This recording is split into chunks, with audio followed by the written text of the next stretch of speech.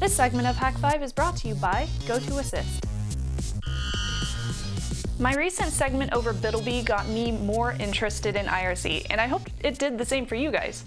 Now, where did it start, and what other programs can I find out there to use it to its maximum potential? Right now, I'm just using it for twiddle on Bitlbee, and I'm using IRC for chat on the Hak5 channel, and that's about it. So today, I'm answering one of your viewer questions, and I'm also going to get into the history and theory behind IRC. So Internet Relay Chat, aka IRC, started in Finland at the University of, correct me if I'm wrong because I don't know any kind of Finnish, Oulu. It was created in 1988 by Jarkko Wiz Okarinen. He basically wanted to implement real-time discussions BBS style. He created the chat part, which we all know and love and we're very familiar with, and then he started his own server.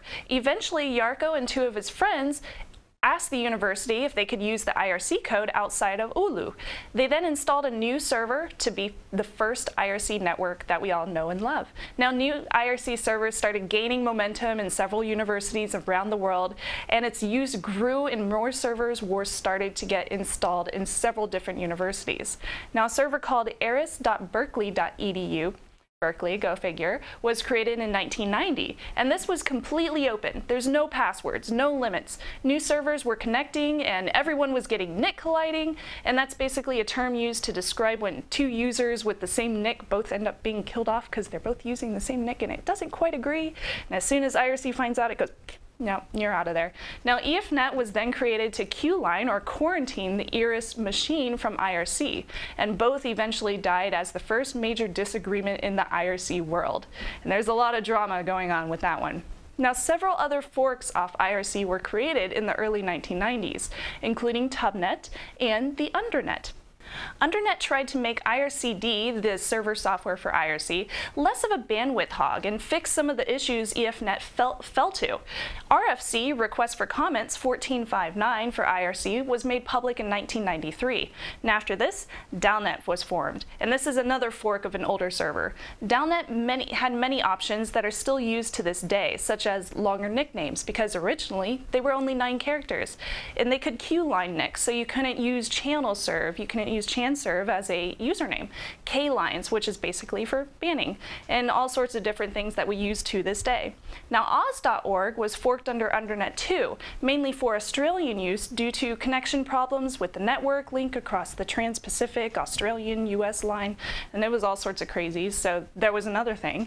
And then the Great Split happened in 1996, and I know a lot of you guys probably know of that name. It's after a big disagreement on how IRCD should evolve. When EFNet wanted to timestamp, IRCnet, the European servers, they wanted nick and channel delays. There was all sorts of crazy stuff going on. And both services grew rapidly in the next 2 years with several thousand users. And at that time, in the late 1990s, early 2000s, several thousand users was a hit. And then we hit the 2000s. Freenode is born out of the Open Projects Network. Many other networks were created around this time, many of which exist today. Many standardization attempts have been made for all the networks to abide to, but none have worked. And since 2004 and 2005, IRC has seen a decline in most of its users, with QuakeNet being the most used network with over 100K in 2011. And even then, 100K is not that many IRC users. Now we have several programs to use IRC. We have, XChat and Mint IRC and all sorts of different ones. And many use hacks to make IRC more powerful, like Bitlbee. Now, I promised that I'd answer some feedback about IRC, so here it is. And right before we do get into that feedback question, I did want to mention, I found all of that history over at Daniel Stenberg's blog. He wrote out the entire thing, and it's really, really interesting. If you want to go over there and check it out, and check out all the other different stories about the IRC history, definitely, take a few hours and check it out, because it's very, very interesting. Now, Chad asks, rather than attaching each individual messenger account to Bitlbee, is there a way to combine Bitlbee and Pidgin so only one account, your Pidgin account, is connected to Bitlbee? Or is it possible to use only Pidgin? Now, what I figured out is that you can convert Pidgin settings to Bitlbee using a code called libpurple, and you can find all the information about that at the Pidgin website. What is libpurple? So it basically says this is intended to be the core of an IM program, which is why you need this file to use it with Bitlbee. So they outline this entire thing on Pidgin's website, and then what you want to do is go over to Bitlbee's blog. I also linked this in here. Now, although this was written back in 2010, it is still useful to basically give you an overlay of what to do. What you should do is be able to find convertpurple.py, a nice little file in one of your subdirectories. If you can't find this, what you'll do is click on here, and all this code right here is going to give you a nice little XML file that Bitlbee understands and uses to convert your Pidgin account.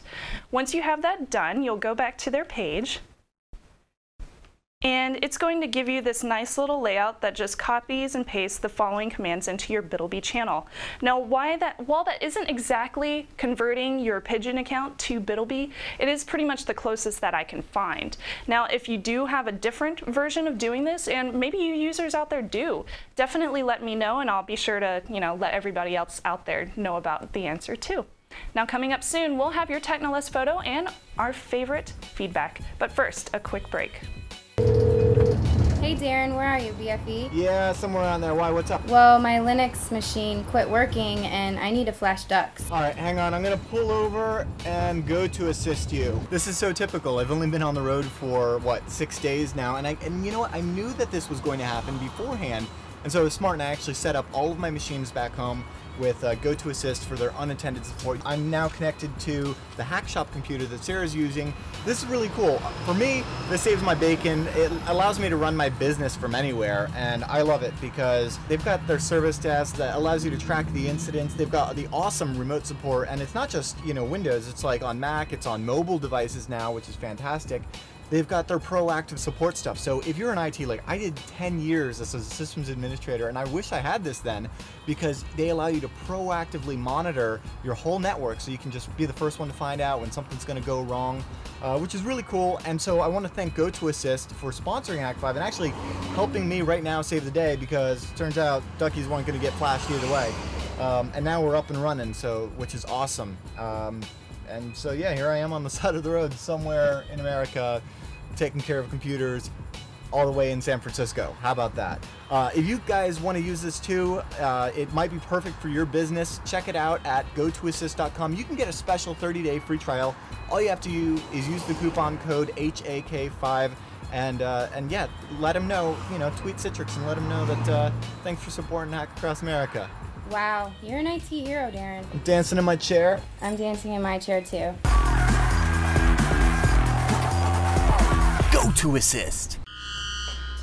Now it's time for one of my favorite parts of the show, the Technolist photo of the week. Now this one is from HTTP Crash. He sends this wicked cool picture of a Wi-Fi pineapple on his Cisco phone.